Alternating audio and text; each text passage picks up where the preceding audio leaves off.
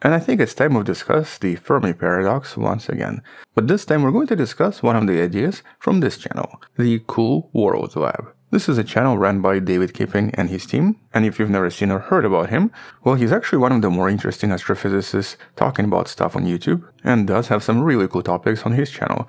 But extremely recently, he also released this study, the Escathian hypothesis. I'm sure I mispronounced that, but here, read it yourself. Use your inner voice to pronounce this. Anyway, it's a pretty cool hypothesis, and it's another idea to add to the Fermi paradox explanations. And so in this video, I wanted to go through some of the main points in this hypothesis, but also offer my perspective and basically some of the counter-evidence, mostly based on what we know about human civilizations, and of course how humans communicate. And so let's discuss Kipping's Escathian hypothesis. Escathian.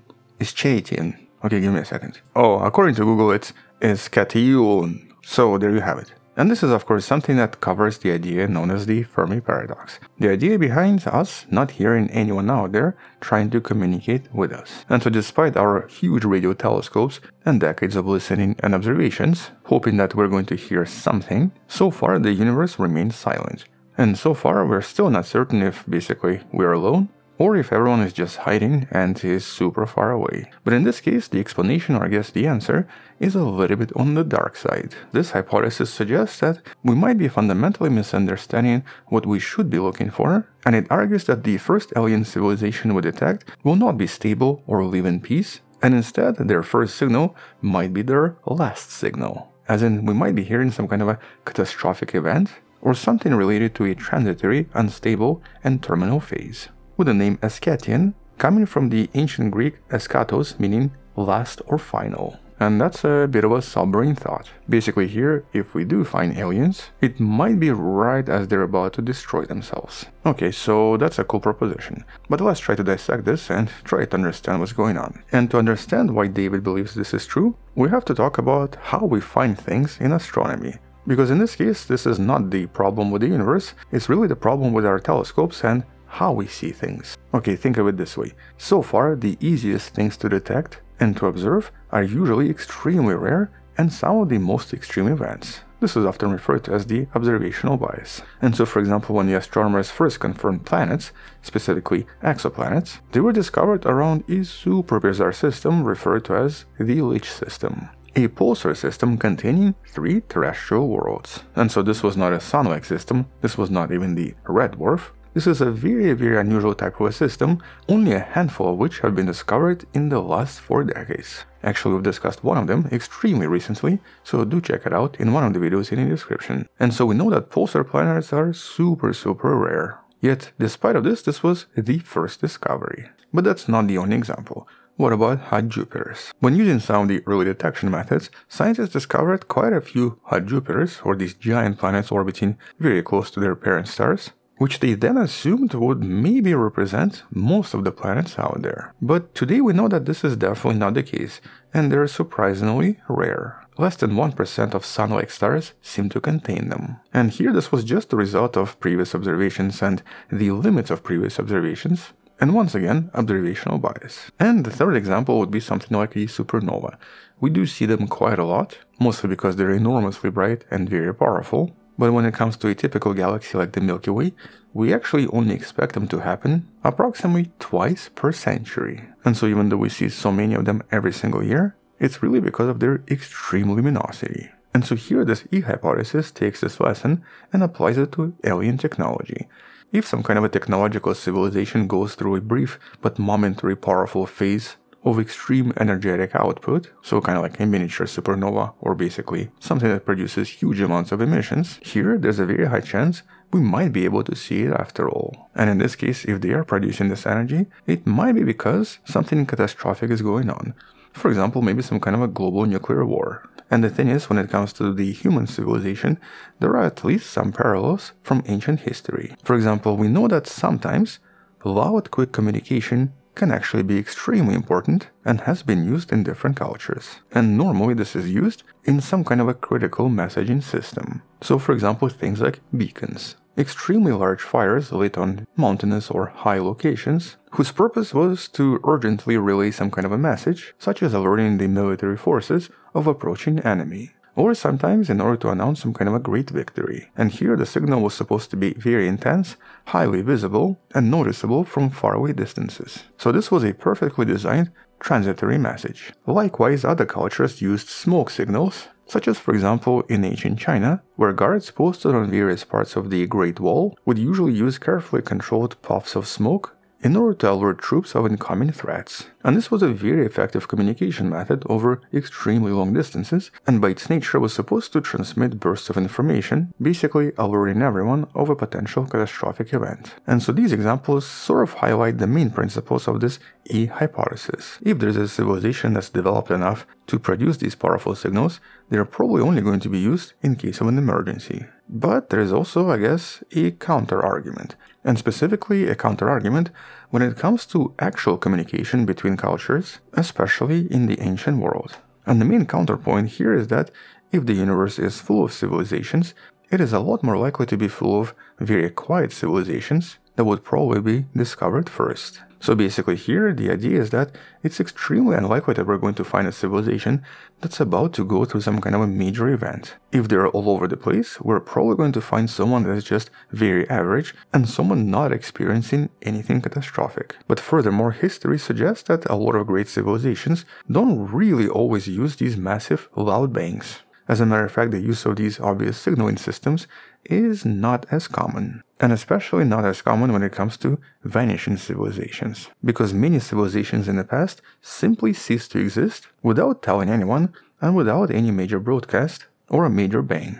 As a matter of fact, pretty much most of the civilizations that vanished seem to have disappeared without anyone knowing and for unknown reasons. The best example in this case would be the Mayan Empire. A lot of their great cities went into decline way before the European arrival, and they basically kind of just disappeared, leaving a lot of cities behind. There was no loud announcement, there was no signaling, they kind of just faded into ruins, and even civilizations living next to them kind of had no idea what happened. Now today explanations involve things like internal conflict or even climate change, but honestly it's still a mystery. And here we do have a lot of examples from ancient history from completely different locations.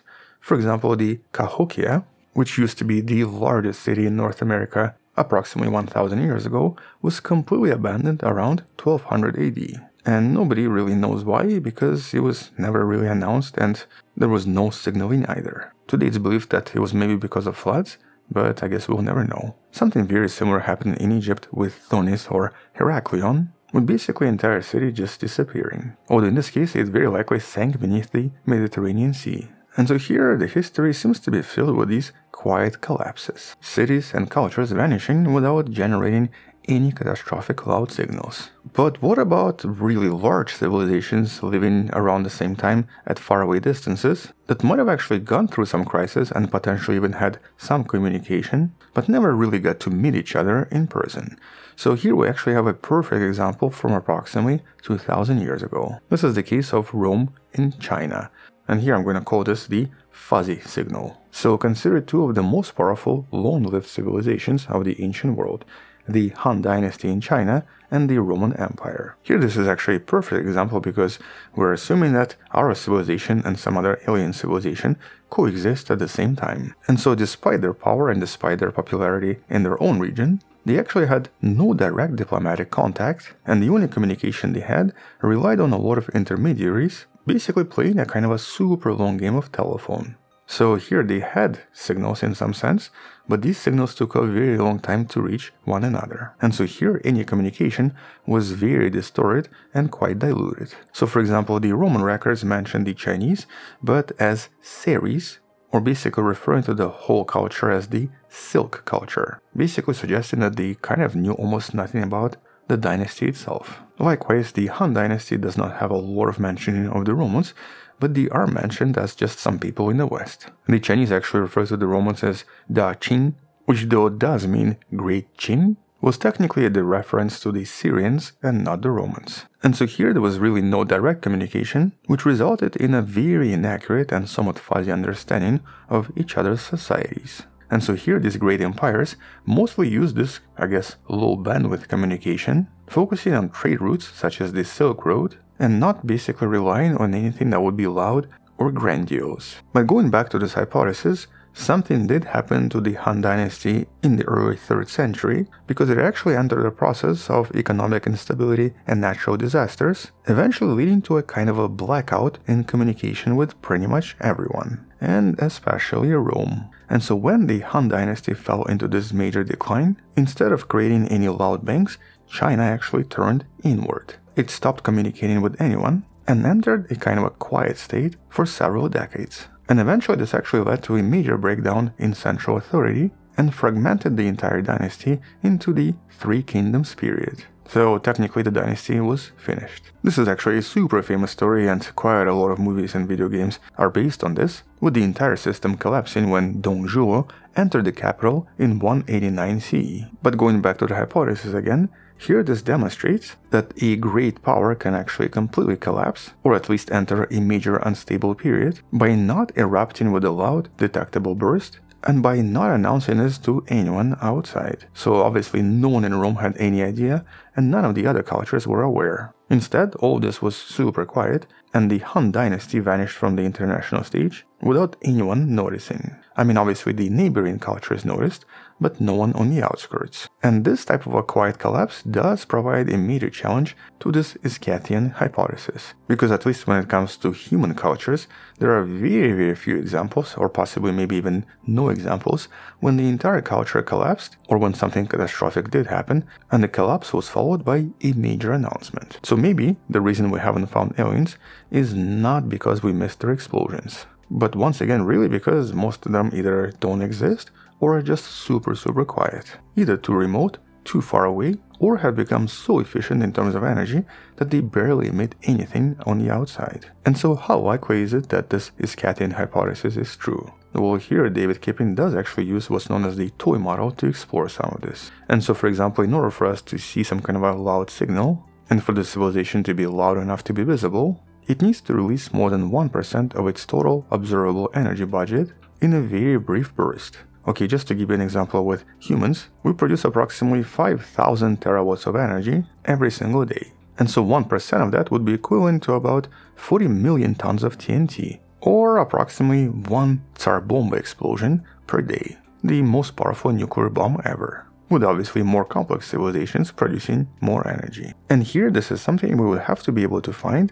as a kind of a burst and not as a continuous emission. Because that's really the main implication from this proposition. It means that instead of relying only on traditional searches for continuous and stable signals, maybe we should be looking for these broad, anomalous transients, or basically very sudden explosions, whose presence is difficult to explain by using known physics. And so here the hypothesis proposes looking for very anomalous transient explosions, something that we know Vera Rubin Observatory is going to be able to detect very well. We're actually going to be hearing more about the results starting in 2026. But the second implication is that if we do see something, it's not going to be a hello sign, it's more likely to be a goodbye sign. Because here we might be witnessing these civilizations' final moments. A kind of a cosmic SOS, finally detectable because it was their last extremely loud gasp. And so definitely an intriguing proposition, but as I mentioned, also maybe not entirely reflective of what we know about human civilizations. And at least when it comes to communicating